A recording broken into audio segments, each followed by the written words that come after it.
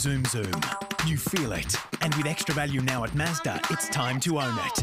Go for Mazda CX-3 Neo from $22,490 drive away, plus a $500 Go bonus. It's time to go. News next from the Gin and Dairy Community Switch First. For handcrafted wares, delicious local food and more, check out Canberra's famous Old Bus Depot markets on every Sunday. Take us with you every Ned and Josh podcast and hit 104.7 streaming now on the free listener app. Bloomers Personal Injury Lawyers, experts in medical negligence compensation. bloomers.com.au. Amplify CBR News. Yuma, hi there from the Amplify Newsroom. I'm Renee Bedacko. The Solicitor General has given his opinion on the Indigenous voice. He's found the proposed changes would enhance the Constitution and wouldn't impact how Parliament operated. PM Anthony Albanese reckons the opposition leader needs to finally come to the table. Just because Peter Dutton has the title of opposition leader shouldn't mean he opposes everything, but he's taken his title literally. A 53-year-old Everett man will face court next month after being caught drink driving twice in under 2 hours. Police say the first time he was more than 4 times the legal limit when he was caught driving recklessly on Owen Dixon Drive. His licence was suspended but was then caught again just 90 minutes later. Legendary Aussie comedian Barry Humphries remains in a stable condition in a Sydney hospital. The 89-year-old was hospitalised earlier this week due to complications from hip surgery.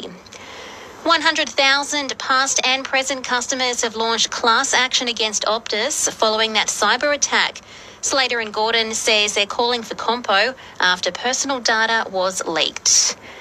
There's calls on the ACT government to set up a big screen in the city for the upcoming Matildas games. Shadow Sports Minister James Milligan says there's a large fan base here in Canberra. ACT has one of the largest sporting community for soccer, and I think it's something that we should be providing to the community to get behind, to support the Matildas in an environment that sort of brings the spirit of sport together.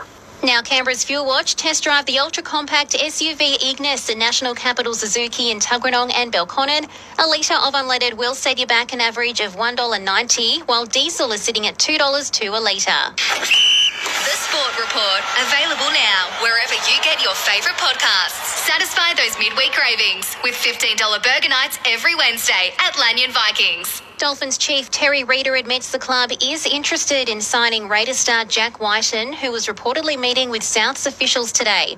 That's after secretly meeting Dolphins mentor Wayne Bennett yesterday. Round 8 continues tonight with the Eels taking on the Broncos. And 2 more signings for the inaugural Raiders women's team, with Uaravu and Elise Smith signing their first NRLW contracts.